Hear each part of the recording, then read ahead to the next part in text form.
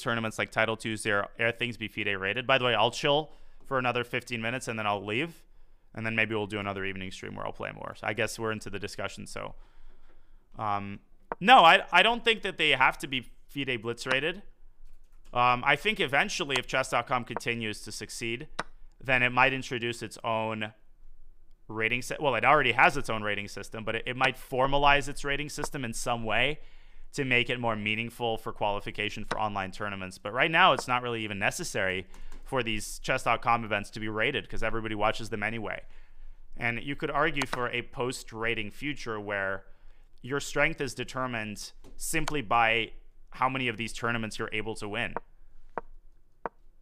and by your chess.com online rating.